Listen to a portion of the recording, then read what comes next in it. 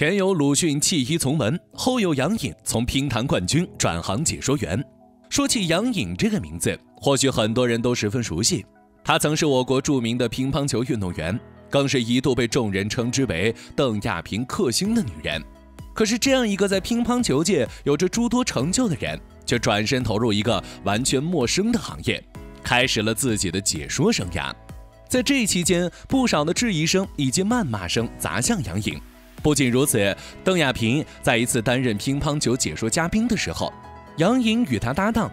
在这期间，杨颖对于邓亚萍的称呼引得众网友吐槽，更是有人说到杨颖之所以离开乒坛，是因为邓亚萍的缘故。那么究竟是怎么回事？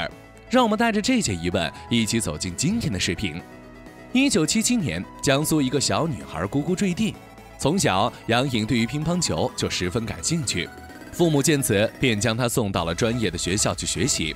通过她不懈的努力以及在乒乓球方面的天赋，最终杨颖被选入国家队。随后也跟随队伍参加了不少比赛。在比赛中，她也不断提升自己。在此期间，她获得了不少荣誉。可是这依旧避免不了一些失误。1998年春节假期结束后，所有人都按时归队，可是杨颖却迟到了3个小时。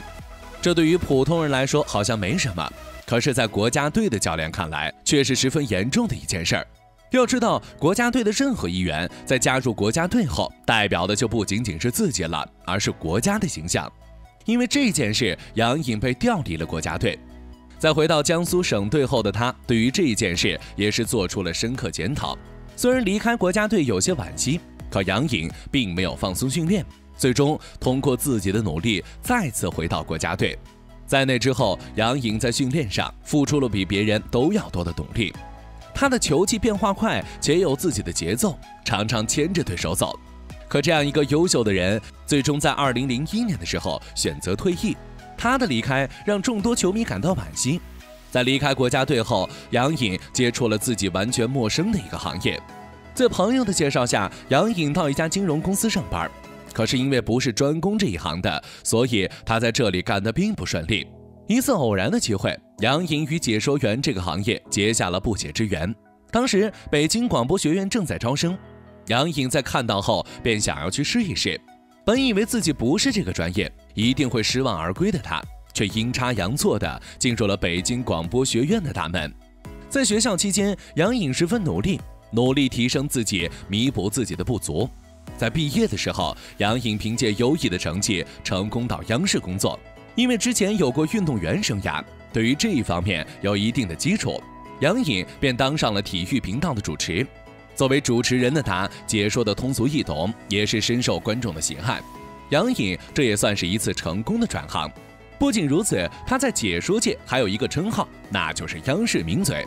都说隔行如隔山，杨颖虽然解说的不错，可是也遭受到了一些质疑，更是有人让他退出央视体坛。可杨颖却有着一股不服输的劲儿，他努力提升自己的专业能力，用事实来证明自己的能力。这样一个不服输的女人，为何会突然离开乒坛解说？很多人觉得是邓亚萍的原因，可这就太冤枉邓亚萍了。之前有一次，邓亚萍与杨颖一起搭档解说，在这个过程中，杨颖经常称呼邓亚萍为小邓，这个称呼让很多网友不满。毕竟杨颖比邓亚萍小，且还是邓亚萍的师妹，无论是从年龄亦或是资历上，邓亚萍都算是她的前辈。这样小邓的称呼对方，听起来实在有些违和感，更是有网友说她没大没小。不过对于此呢，邓亚萍则是在社交平台上回应道，自己当时在进国家队的时候只有15岁，因为年龄以及个头都是最小的，所以教练和队员们都称呼她为小邓。不难看出，邓亚萍这是在给杨颖解围，可是这依旧不能阻止观众们的争议。最主要的原因是因为杨颖的解说方式太过于个性化，没有将乒乓球专业知识带给观众。也正是因为这样，很多观众才会纷纷表示，只要有他的解说，必须静音。也有人说到，杨颖应该退出解说嘉宾的行列，这也就是为什么杨颖在后来慢慢的离开解说行列的原因。可是不管怎样，杨颖对于乒乓球是发自内心的热爱的。据了解，邓亚萍也联系上了杨颖，在接下来的解说中，杨颖也是有可能复出的。其实我们可以看到，杨颖无论是做一名运动员还是解说员，他都十分努力。